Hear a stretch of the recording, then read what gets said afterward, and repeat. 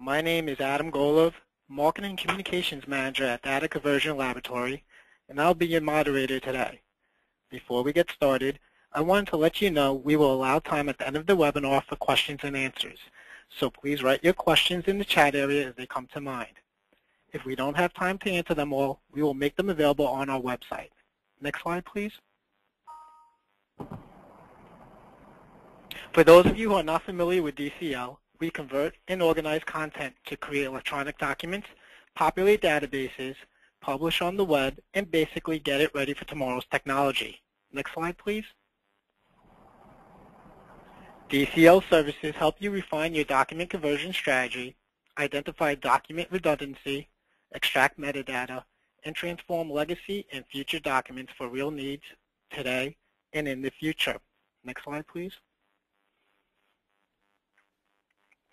DCL serves a broad client base. Next slide, please.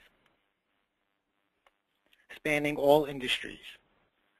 Today, we are thrilled to introduce Ari Gross, CTO and CEO of C-Vision Technologies. Ari is founder and CEO and CTO. Dr. Gross, Ph.D., received a BS degree in mathematics from Johns Hopkins University and a Ph.D. in computer science from Columbia University. Dr. Gross has been very active in the research and development of new methods and technologies in the areas of computer vision, imaging, artificial intelligence, machine learning, and real-time computing for the past 20 years. His achievements include over 40 published papers and several patents in areas related to imaging, machine learning, and document automation. Without further ado, welcome Ari.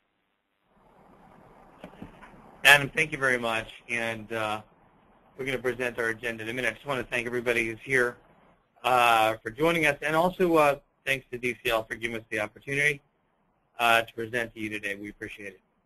So the agenda we're going to go through today is a little overview about C-Vision. What do we do here at C-Vision? Based in Forest Hills, New York. Some of the challenges associated with document capture. Technology that lets you overcome some of these issues with document capture and lets you further get closer to the paperless office. Some best practices if you're going to start moving towards a paperless office. What are things that we consider document capture best practices? We'll go through that. We'll take you through some client case studies, conclusions, and of course some time for questions and answers from you.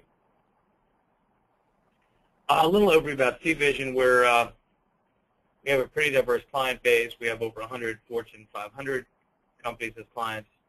We have won several global technology awards, including the Inc. 500, 5000, I think 5 years in a row. We have unique solutions to provide highest quality PDF files and document automation in order to automate what would normally be your document-centric business processes. We're based in the United States, and all our engineering really takes place right here in the USA. So let's say you have your company, government agency, and you've got a lot of paper, and you may also have things that are coming electronically, and you want to make the paper workflows become as seamless or as easy to use as the electronic workflows. And whether we're talking about, understanding what's in journal articles or what's on a form, or making sure that all your paper is searchable and can be forwarded, so once it comes into the mailroom, you can forward this document across the company or have it seen by multiple parties within the organization. That all would require some kind of document capture. But capturing documents, of course, doesn't mean the whole problem is solved for you. Just because you scan, if you scan your paper, whether you catch it at the mailroom or whether you catch it later at the MFP level, it doesn't mean your problems are solved. In fact, that's for most of our clients where the problems first begin. So if you're interested in smart document capture, you have to deal with the fact that when you capture documents, black and white or color, they can be very large, hard to send to mobile devices, hard to forward a mortgage document or a catalog or manual for running an Air Force jet. It's hard to send all that as an email attachment when it's 100 megabytes. So we have to deal with increased storage costs, unsecured documents. Now it's electronic. Someone theoretically, at least the paper you knew was in your office and somewhat secure. If you're going to forward this document across the internet, you have to worry about where it's going to go. So document security is definitely a factor. Inefficient documents, a lot of documents that we see captured may be TIFF, which means non-searchable, not web optimized. Dirty images, sometimes the scanning process itself, particularly when it's a document that maybe was not black and white natively, and you're scanning to bitonal, so it creates dirty images. You've got halftone patterns, error diffusion, noise. So a lot of times the images are dirty, and without some realistic image processing, you're not going to get what you want. Slowed network bandwidth, of course, so you've captured everything, but now you want to see it in a remote office, and it takes 5 minutes to download or 25 minutes to download. So you're going to deal with network bandwidth inefficiencies and unsearchable data. So if you want to make your office paperless, document capture is definitely a way to go. We strongly recommend it. But smart document capture means that you have to get around all these issues, because otherwise you've captured your paper, but you still don't have this efficient paperless office. So having said that, we're not here to only tell you the problems. We're also tell you that there are solutions out there. So for example, to go through it, C-Vision, we've been advocate of advanced compression technology. A lot of this is fairly new. We were sort of involved in it from its inception. So a lot of advanced compression came about.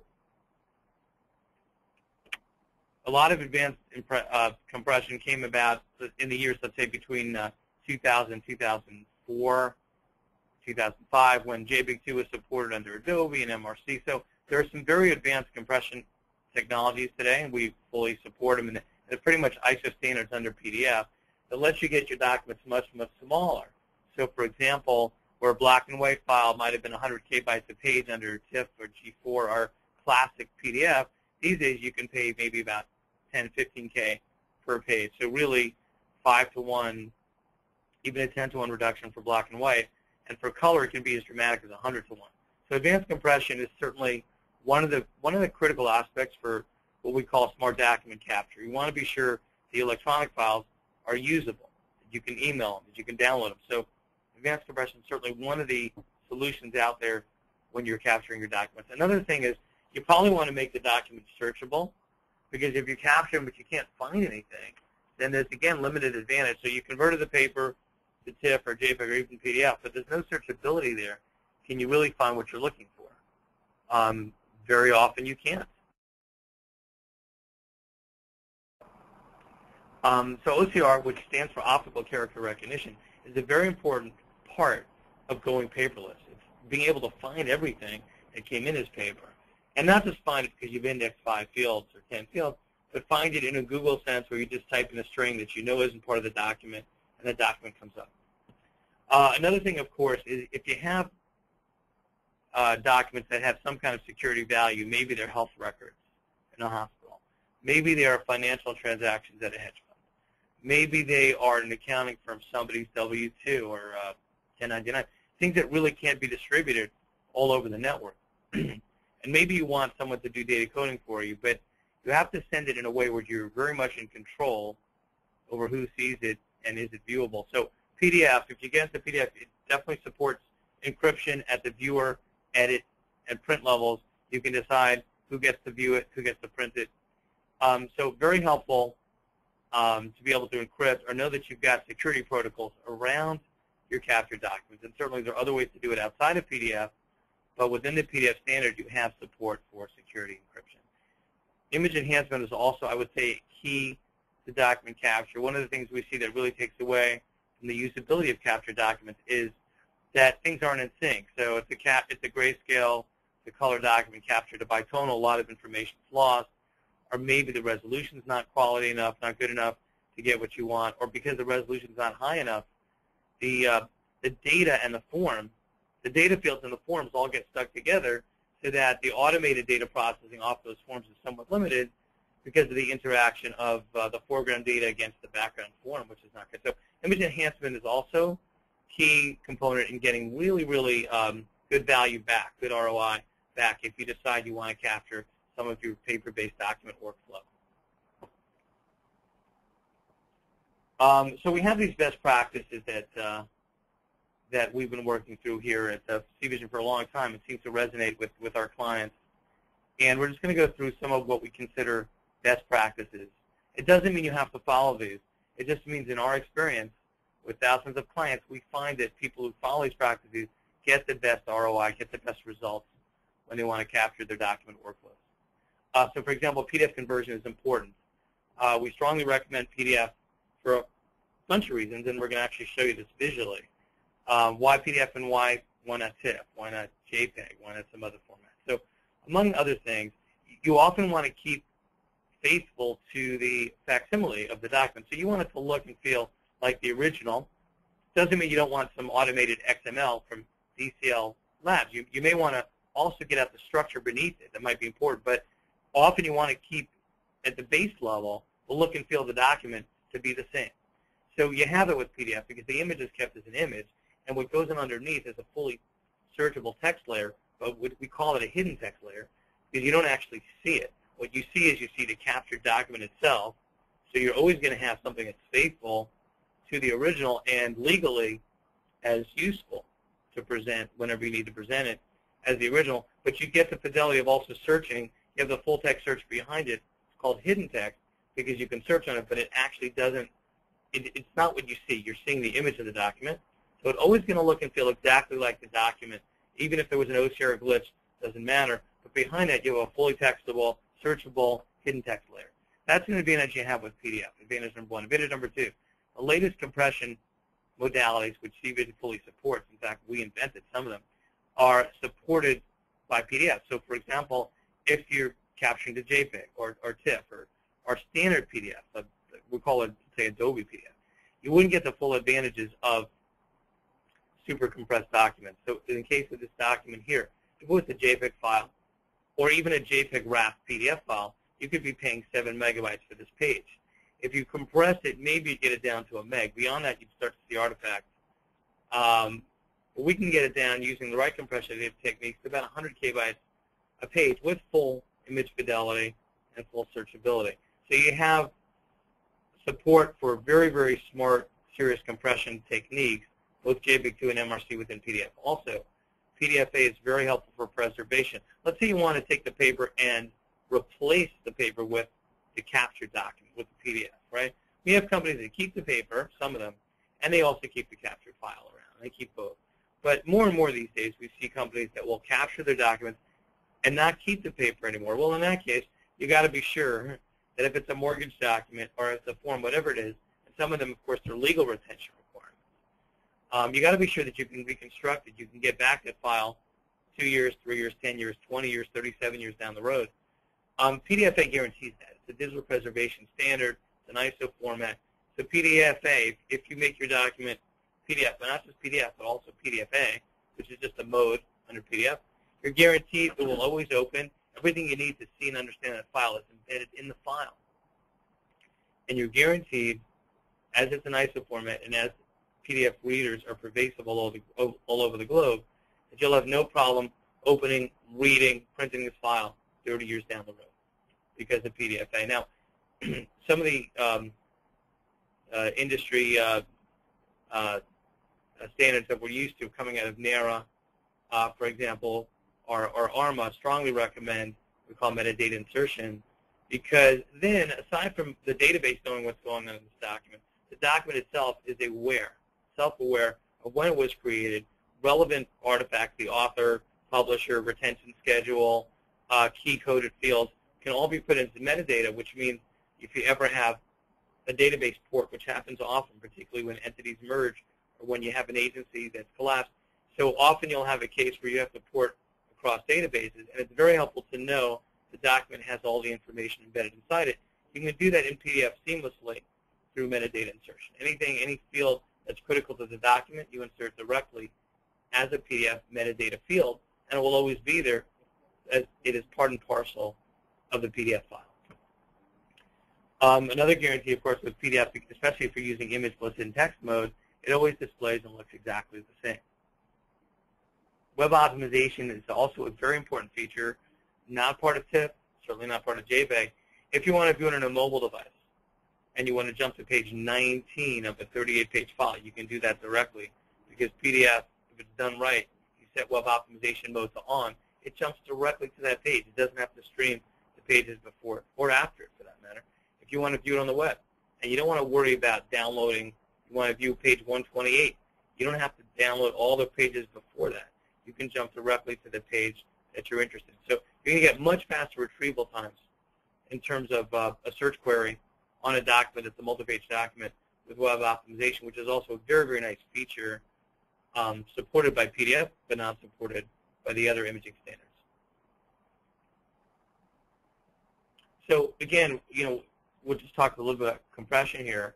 It's definitely a best practice if you capture documents to be focused on compression aspect. Be sure they're as compressed as possible. Normally, what we'd expect if they're compressed well is that the compressed size of a captured document is no larger than the native electronic file.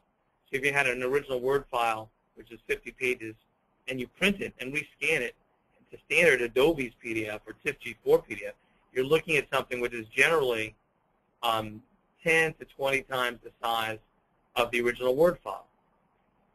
Whereas if you used the latest compression techniques, which of course CVision stands behind in our PDF compressor product, you will get sizes equivalent to, sometimes smaller than, the original electronic file size. So really compression can make a huge difference, and particularly these days when everybody's putting stuff in the cloud, or you worry about your mobile device, the battery's always going. Well, the battery's always going because you're fetching a lot of stuff off the internet. And the more email you're reading and the larger those packets, the more your battery's dissipating. So compression can really be helpful in a few ways. One is minimizing your storage and backup costs, making access to documents as fast as possible so that your email attachments are very small. Mobile accessibility, minimizing the time it takes for a scanned document to pop up on your mobile device, and also makes it very integratable into existing products. And again, just think about an email attachment. If it's 3 megabytes, it's no problem. But if it's 30 meg, you really can't send it around as an email to anybody, certainly not to any of your friends. We see here further example of document compression, and again, this is say color capture. And in general, it's more efficient to access, view, and transmit. If you're interested in getting data, let's say structured data, removed from a form, you're better off if you want to capture the color, because then the rates for separating the data for the form under color are higher, significantly higher, than when you do a straight bitonal scan. But you don't want the file size to blow up. So to be able to capture the color, keep the full fidelity, is extremely valuable. In this example, color capture, we get a 42:1. You see the original JPEG-based. It says PDF, but PDF really is a very generic kind of wrapper, and you can stick a lot of formats in PDF. This initial PDF you're seeing here at 3 meg is really a JPEG in a PDF wrapper. But if you use super compressed MRC methods, this is very recent color compression technology, but fully supported by PDF if you use the right PDF compression tools. And again, within CVision, we have a solution for that. But with the right compression, you're seeing a reduction here, 3 meg down to 73 kbytes. That's really the size of a black and white file, and yet you keep the full color fidelity, and it's also fully text searchable. There is a bit of a myth, and we're here to demystify that for you. Is that correct? Demystify. Hopefully it's right. We want to demystify it. So if you capture a normal color file, complete resolution, high-res JPEG, it might be around 6 meg. If you started to say, well, let me lower the JPEG quantization factor and try to scrunch this thing down, generally what you're going to do is you're going to lose all semblance of readability, because JPEG doesn't understand anything about intelligent layer separation or how to segment documents, how to separate text from pictures. It doesn't do any of that. It does a straight JPEG thing and gets rid of all the high-frequency information. But you know what? Text happens to be high-frequency. So you know what? The first thing you're going to lose is your text readability, and your OCR rates are going to plummet. So compression with classic compression methods really won't work. However, if you use some of the later, more advanced, we'll call them super compression modes, available within PDF, like MRC coding, you will keep the full fidelity because it'll do a layer separation. Text is kept without any distortion at the full resolution. And not only that, it's fully searchable. So here you have something that was 6 meg reduced using color compression down to 96 kbytes. That's a full color scan with text searchability behind it. Really the right way to do your documents. Now let's say you have mobile devices and maybe you want to push certain things to people on the road. See, that was the left and right. We'll show you that again, give you a feel. But really it's linear. When you talk about mobile, if you try mobile downloads, whatever you're downloading from a mobile site, whether it's documents, whether it's video, it's linear in the size of those bytes. So if you have a byte size, a file stream that's 10 times larger, it's going to take 10 times longer to see that file. It's pretty straightforward. Not to mention the dissipation on your battery is tenfold. It's fetching 10 times as many packets, so your battery's going to go down much faster than you'd like it. So here you see as an example on the left, that was the compressed document, which is about, let's say, 5 to 10 times smaller. And then you've got the regular standard TIFF or JPEG or classic PDF, JPEG PDF. And there you may be taking 10 or 20 seconds or even a minute on something that should have taken a few seconds. So it definitely optimizes your experience with a mobile device, talking about faster access to documents, reduced costs associated with data usage, and makes it a lot easier to share, not just to read, but also to forward to someone else. Now, best practice, when you have a document of a certain kind, you want the capture modality to be synced with the document type. So, for example, if you're scanning 10 million pages in some kind of government repository, and you know they're all black and white, you know they're all, then it's okay to capture black and white. Where it's not okay to capture black and white is if you've got something like mortgage documents where you've got color pictures in there and you know that you're going to have them. If you're dealing with magazines or brochures or catalogs. So things that are known to have color or grayscale components, if you capture bitonal, you're going to lose a lot of information. Obviously, in this case, we lost a lot of information. Okay, so the black and white mapping doesn't work in a lot of cases where the original wasn't black and white. In that case, if you want to get efficient rates, you've really got to be sure that you're using the right color compression methods. But if you do that, it allows you full color scanning. And color scanning here, just in this case, you get a cleaner document, right? So the one on the right, when you use super compression, which is what we advocate here in our PDF compressor line, you're paying less than 100K bytes for that full color file. So it's going to look a lot better than the one on the left, which, by the way, is also at least 100K bytes because it's a TIFF G4. The problem is TIFF is optimized using Huffman codes, but not for that. It's optimized for text. So the cost of that is probably going to be 150K bytes on the left, maybe 200. The one on the right is less than 100. That's full color. So which would you rather have? Obviously, the color document. The OCR is going to be better because we haven't obliterated. All the OCR information is still there. It's clean. It's been lifted. And the end product, the file size is smaller than had you made it a bitonal scan. So certainly, for many color documents, not only do you get much better results when you scan the color, but often the color size is going to be smaller than the black and white size. We have many other cases, not only pictures, where you don't want to lose information, and therefore we advocate color scanning. So you might have highlighting. This is just a case where you want to pick up the highlights. And if you scan the black and white, you will, in fact, redact the highlights. So exactly what you wanted to focus on gets obliterated. In fact, I mean, these are sort of dual problems. The way we see them are discovery and redaction. You want to discover something, you want to highlight it so everybody sees it, like in some kind of legal discovery process. In security-related fields, you may want to redact it, which is make sure no one sees it, and guarantee that it's redacted securely. But they're sort of dual sides of the problem. But in this case, certainly, if the intention was to highlight it, which we're seeing above as a color highlight or a grayscale highlight, you don't want to end up with a redaction, which is what's going to happen if you map the two, if you scan it to black and white. So let's talk a little bit more about document capture best practices. I want to focus on recognition. So recognition, of course, means you want to know what's in the document. You want to find stuff that's in the document. So if it's electronic, initially, if the components in the document are all electronic, typically recognition is fairly straightforward. Not always that straightforward because you're still taking stuff which may be semi-structured or less and mapping it maybe to something very structured. So recognition takes place, and DCL can probably tell you more about that as well, that just because you have something, a fully electronic PDF, doesn't mean you can map it to XML the way you'd like it, so you can use it in some sort of very structured universe. But you certainly have a more advanced recognition problem when you're starting with paper. You've got to capture that paper and first understand what's in it, even textually. So because of that, you want to give yourself the best possible chance of coming up with an automated solution or a very reliable solution. So for that, of course, certain things do apply. Machine print typically get much better recognition than handwriting. We're not saying you can't try to automate a handwritten system, but normally handwriting is going to work if it's very limited to forms, particularly numeric fields might work. Machine print, though, the OCR is very reliable, and you can really automate around that. So we're not just talking about documents that are text searchable, but even pulling out fields automatically, reconciling or linking up with the database automatically once you're into machine print. A fully automated system that has a lot of handwriting is hard to engineer. We're not saying you can never build one, but it's very tricky to engineer. In general, do you want to do color versus bitonal? It depends on your domain, on your database set.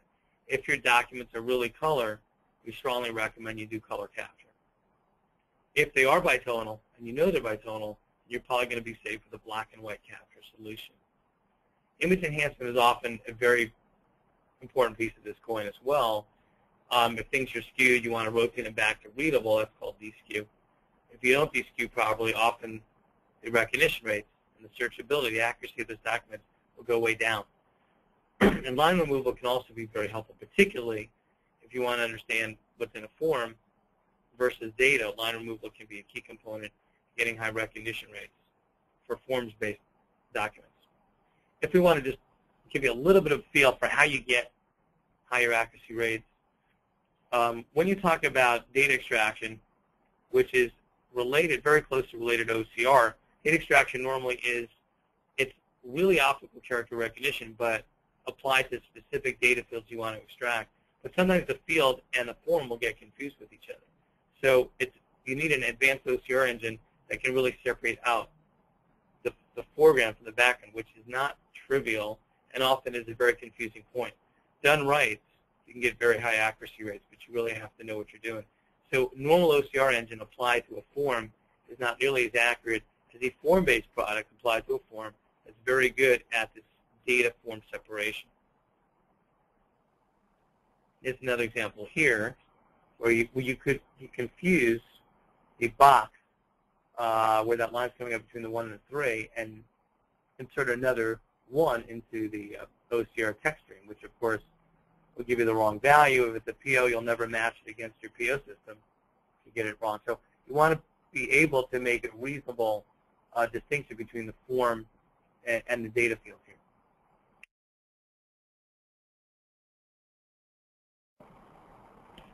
So a smart OCR engine will in fact be able to tell, because of the stroke thickness and other factors hopefully, and also knowing where the data field is located, that it's supposed to ignore that vertical line in there is not in fact an ASCII code, but rather part of the form behind it.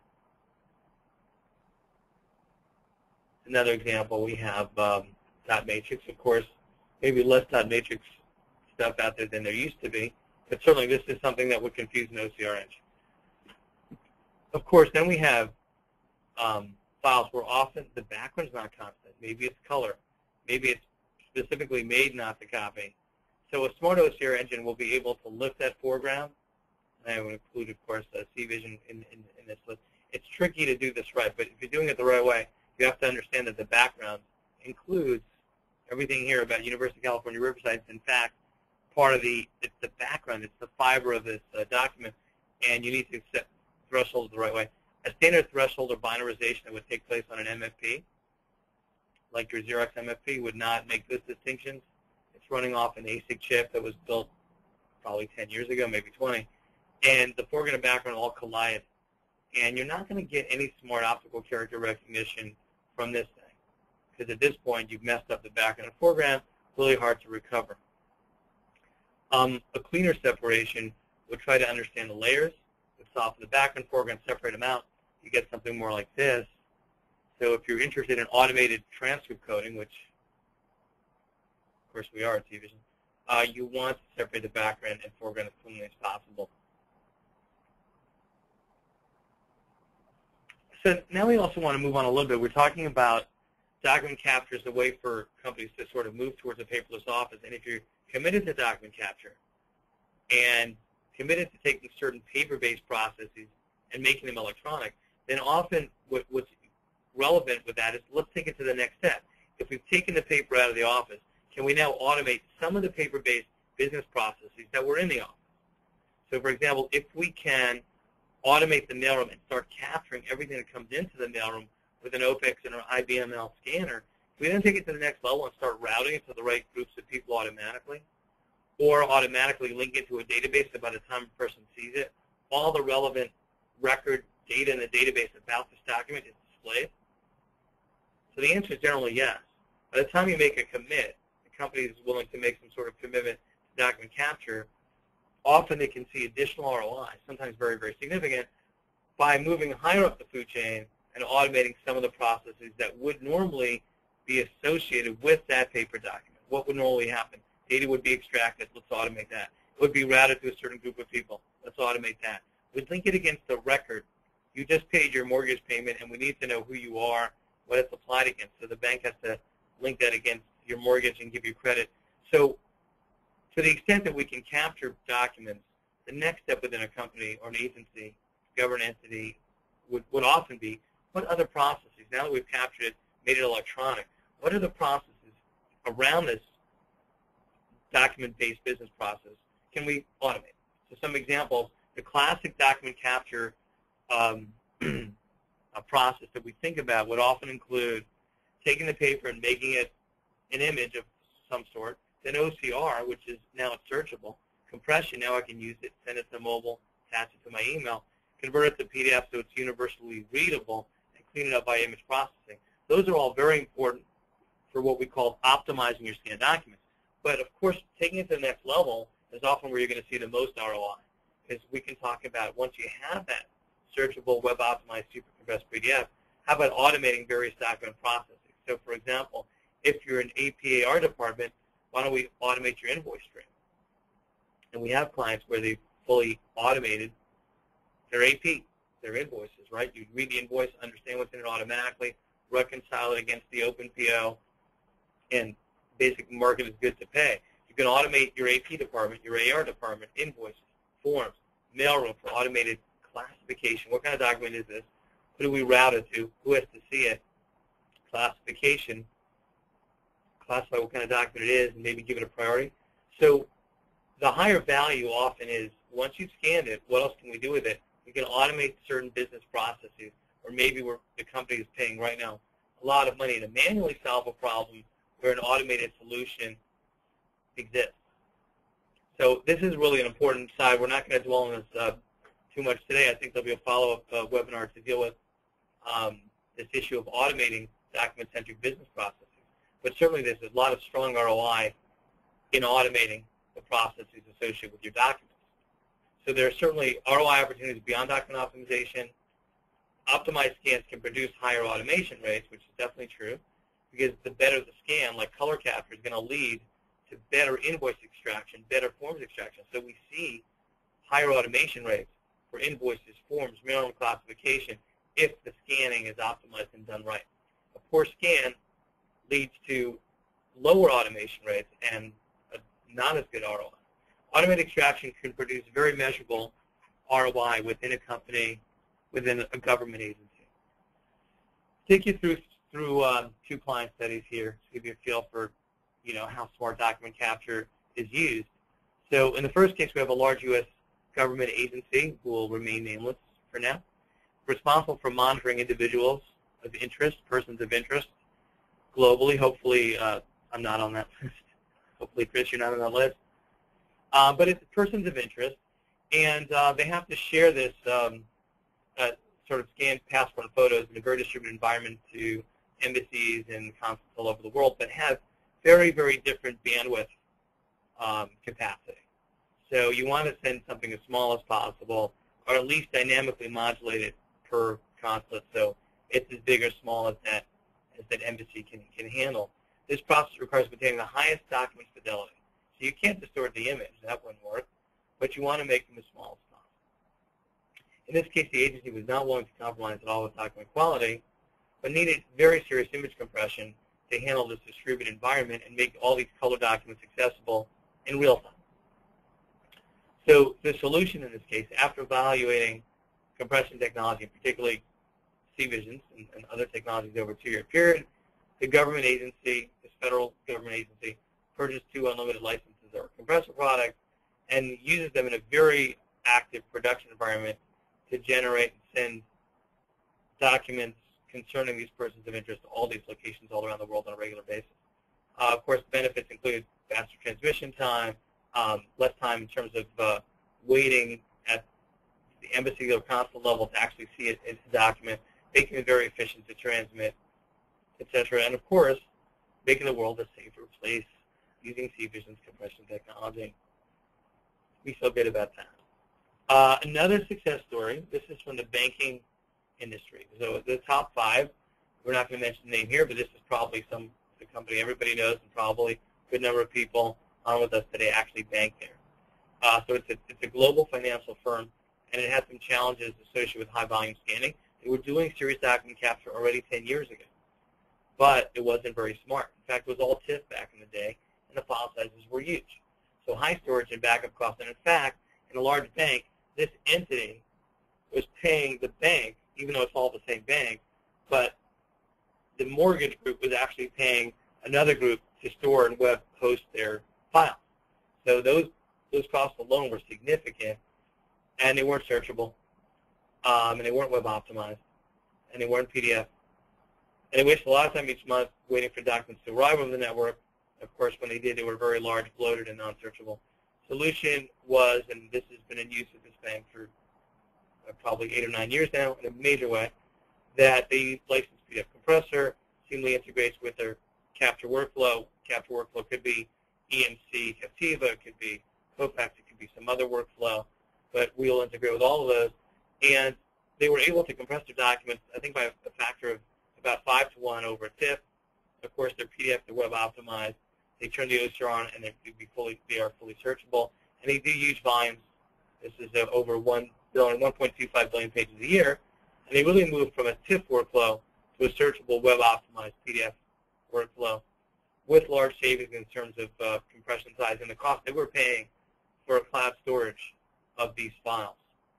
So benefits: dramatically reduced their storage requirements, reduced their bandwidth, upload, download time, which achieved ROI on the entire install within a year, and made their employees more efficient because these documents had to be accessed, I think, at the branch level, and the faster they were accessed, the better client satisfaction and employee satisfaction was. So again, why C-Vision?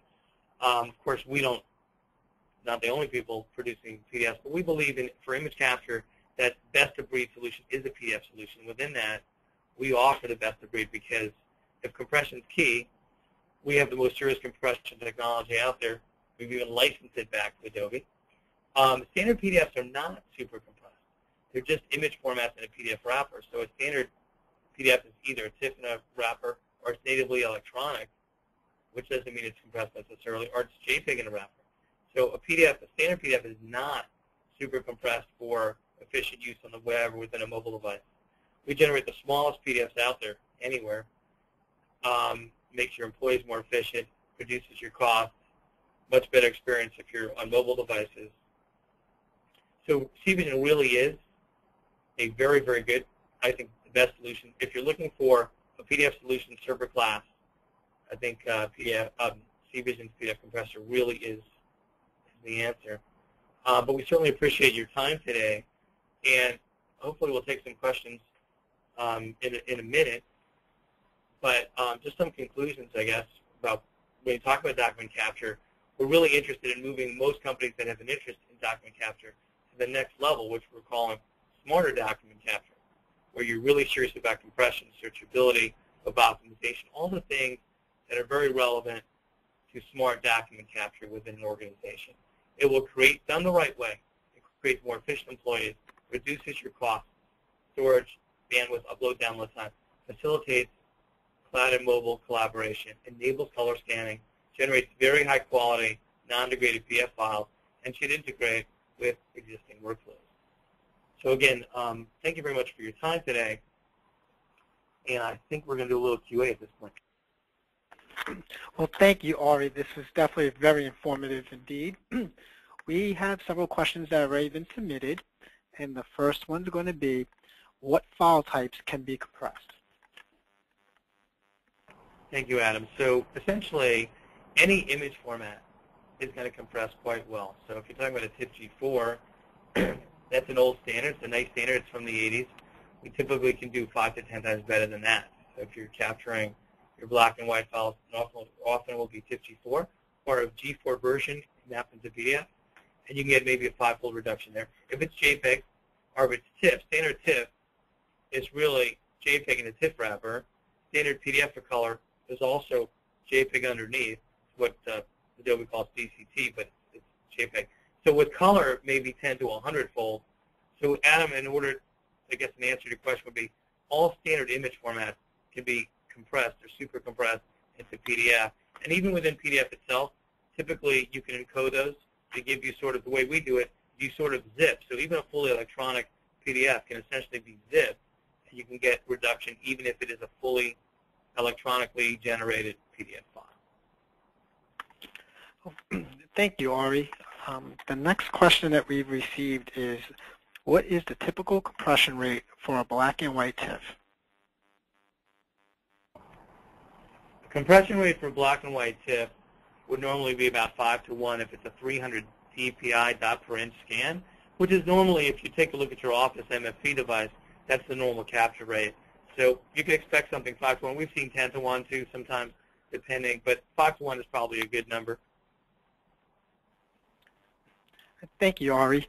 The next question we received is, does adding OCR make a file larger? OCR, which stands for optical character recognition, will make a file larger. Often it's not much larger, meaning once you've compressed, you've got an image PDF, maybe you're adding another 10%.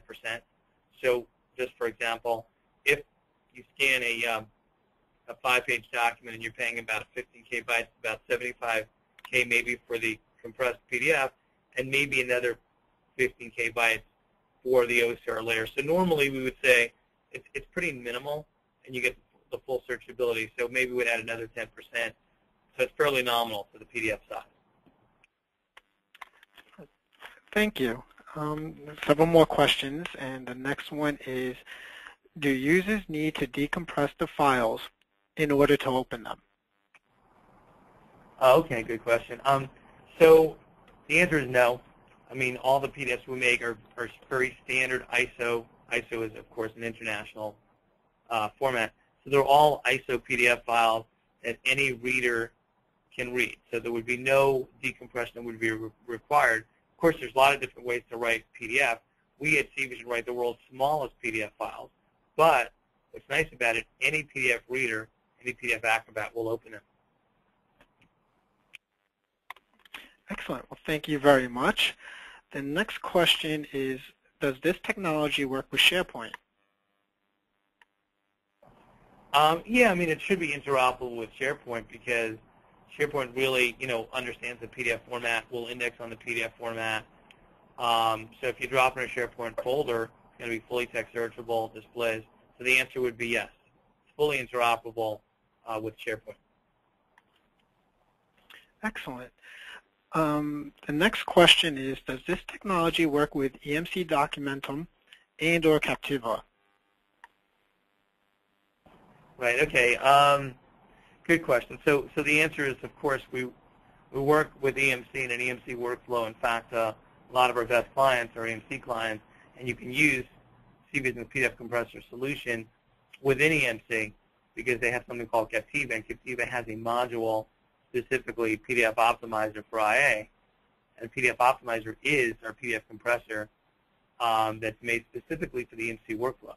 We also, for Kofax, have custom module, KCM module, will work within an existing Kofax workflow. And of course, with Documentum, you can apply it as well. There's a version of PDF compressor for that as well. Thank you, Ari. The next question is, do you have an API available? We have an API available, and it's a .NET-based API. So yes, you can call us programmatically, and some of our users out there, of course, embed us in an OEM sense within their own product offerings. So, and by the SDK.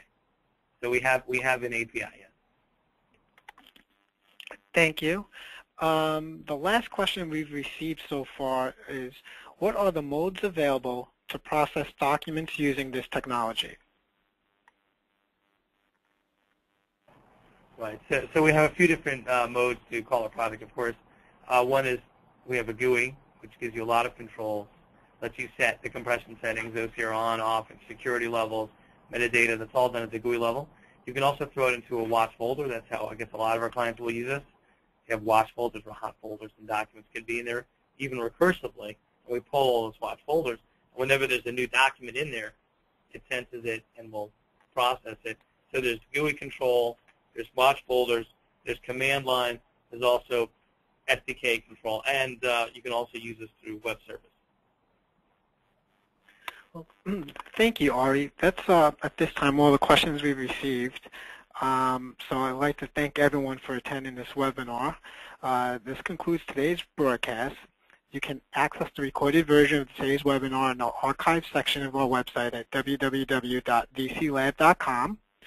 Our next webinar will be Wednesday, June 11th at 1 p.m. Eastern Daylight Time, titled Sprinkle the Pixie Dust, How to Sell Your Content Management Initiative Internally, which is being presented by Joanne Hackles, President and CEO of Contact Services, and Suzanne Mescon, Director of Marketing for Sonic Systems.